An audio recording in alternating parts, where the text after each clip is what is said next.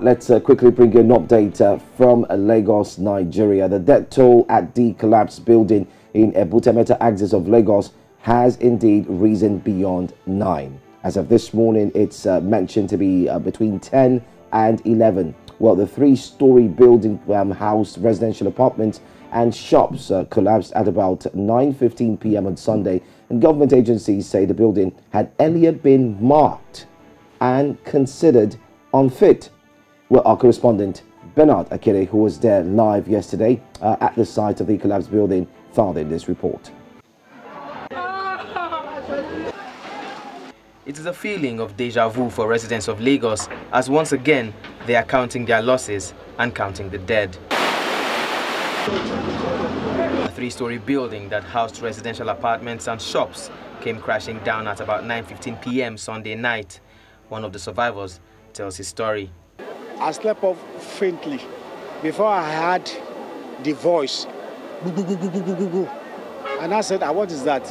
Well, what I saw and what I imagined, that the building is collapsing. And I was naked. So when we reach ground, I now make sure that I don't put fear in my mind that what will be. But people came to rescue me.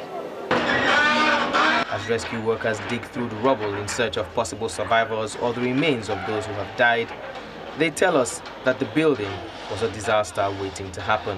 So when we got there, at that time, we were having close to 20 people rescued.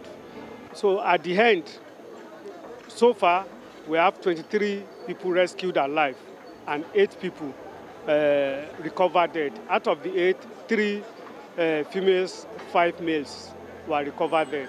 Operations are still ongoing. We don't know whether we can still see more or not. Since yesterday, we've been using different equipment, sophisticated equipment, Delta equipment, light-duty equipment, heavy-duty equipment, and we are closing to the ground zero. At certain quadrants, we've got to the ground zero, and we are moving to all quadrants to ground zero. So I can say it loud and clear that our operation is swift, prompt, effective, and efficient. While the digging continued, there was a sudden agitation as another, already marked as unsafe, was discovered just around the corner. Looking old and rugged, parts of the building crumbled as we watched. The authorities sent an excavator to the building to pass what may be a final warning to the occupants. A 7-day ultimatum is all they have. Excavators and heavy equipment are now being moved out of this second location. Now, the government agencies say that the aim of this was never to demolish this building while the occupants were still inside, but that if this move was not taken, the occupants will remain in this building that already has been marked for demolition and will not move an inch. But now we see that buildings like these clearly need to be taken care of, either demolished or reinforced. Back at the site of the collapsed building, shop owners could be seen salvaging what was left of their wares. Damaged generators, motorcycle parts, and other items were pulled out of the rubble, some completely destroyed. Then suddenly, some movement is noticed. Hopes rise, perhaps another survivor. But sadly, the body of a little girl is pulled out of the rubble, bringing the death toll to 9.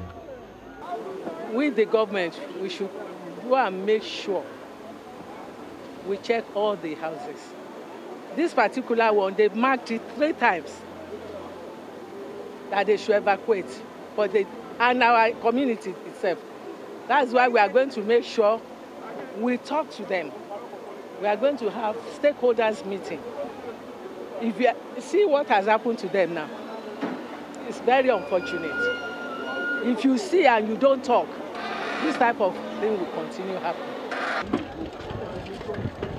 As rescue workers dig relentlessly to ensure any possible survivor is rescued, Nigerians say the appropriate agencies need to properly check landlords and property developers so that cases like this will not be repeated.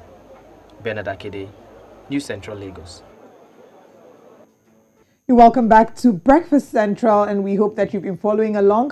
Just before we went on that quick break, we had the report of the Ebute Metta building collapse, which was very heart-wrenching indeed. Thank you, Bernard Akede, for putting together that report. And, you know, it's heartbreaking, Joe, to see that these buildings had been marked on feet three times. And yet the people were still there. You know, there's so many issues that we can look at. We can look at the fact that there isn't integrity of these buildings and the fact that we have a failed housing system, because a lot of these people are staying there because they don't know where to go. Looking for a house in Lagos is an extreme sport. It's a problem. So looking for a house is a problem. Government enforcing laws that have actually been meted out. Take, for instance, the building was marked once, it was marked again, it was marked again. I mean, it ought to have been demolished from way back, or just as Bernard Akede said, possibly reinforced, but that did not take place. And there we have a tragedy. Indeed, our thoughts and prayers are with as many as have lost loved ones and property in the building. I would like to please urge, if you're living in a building that has been marked for demolition, please make plans to evacuate the building as soon as possible for the safety of your life and the life of your loved ones.